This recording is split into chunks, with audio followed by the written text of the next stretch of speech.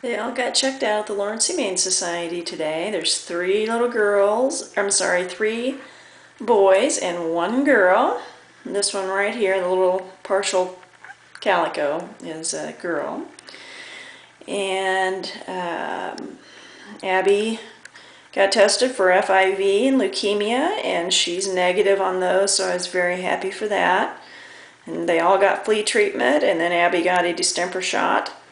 And so everybody is doing real well. Picked up some food and some kitten food for everybody to eat, for Abby to eat right now until the kittens get big enough to eat it.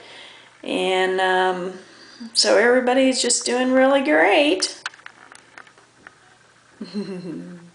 They're so cute.